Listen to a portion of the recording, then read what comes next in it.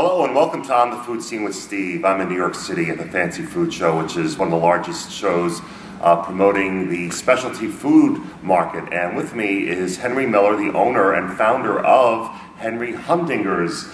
I'm amazed at what you've done. Thank you. Tell me a little about how you began, and you were a young man when you really started the business. It all started when I was 11 years old and I sat next to a beekeeper on a plane, and I started talking to him and learning all about bees and about how they're in danger from colony collapse disorder. And the second I got off the flight, I went up to my mom and asked her for a beehive for my 12th birthday. For some reason she got me one. I still don't really know why. And after that I had so much sweet honey I had no idea what to do with. It made like 40 pounds. I mean, what does a regular person do with like 40 pounds of honey?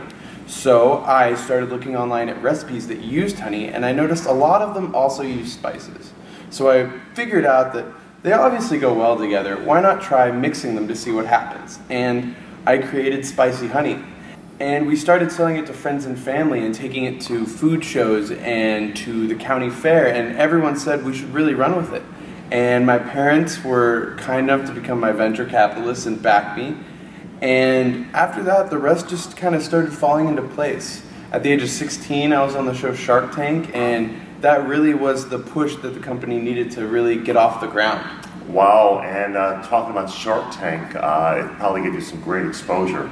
Oh yes, it put us on the map. There's no really other way that this company could have gotten that much exposure in that short amount of time.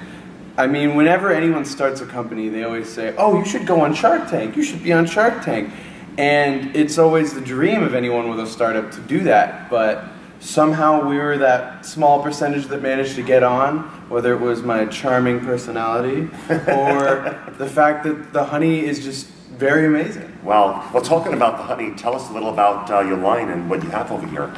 We have a line of infused honeys. We started out only selling spicy honey, but we realized that there probably should be a sweeter flavor for some people. So we have flavors ranging from almond, lemon, and vanilla nutmeg, all the way to habanero and lime, or chipotle and cinnamon.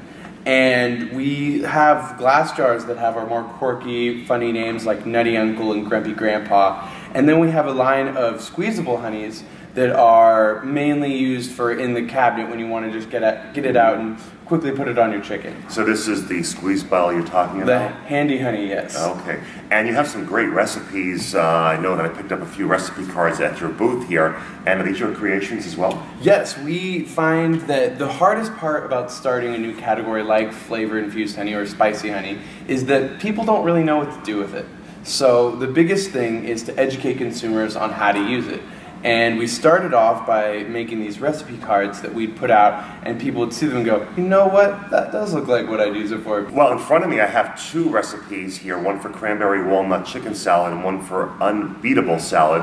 And I guess this one's using the Naughty Nana. The Naughty Nana, that would be our pepper and ginger. And this one is the Nutty Uncle. The almond lemon flavor. Okay. And for those folks that want to purchase your product, where are they available?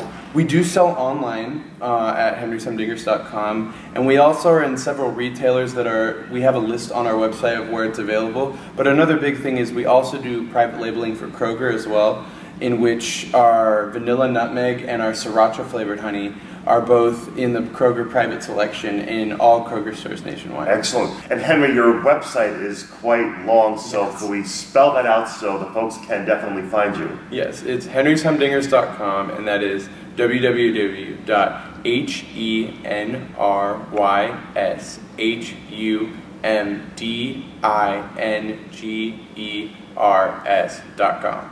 And you can also be found on Facebook? Yes, it's Henry's Humdingers on Facebook, and that's the best way to find out about all of our promotional deals, what new things we're offering, and essentially just always keep up to date with the company. Great. Well, thank you so much for sharing the information. I know you got to get back to the floor because it is quite busy up there. For On the Food Scene with Steve, I'm here in New York City at the Fancy Food Show.